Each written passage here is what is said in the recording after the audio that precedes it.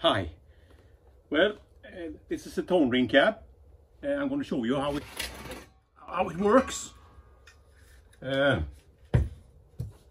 you have this ring, looks like this.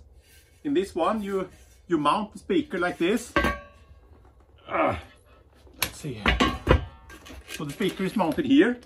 Then this kind of basket is mounted in this big hole. And you have the speaker in here, and then it's you can see the sketch up here also how it works. I have cone rod in this D130F, so I'm going to take that to the tech, see if they can straighten that out.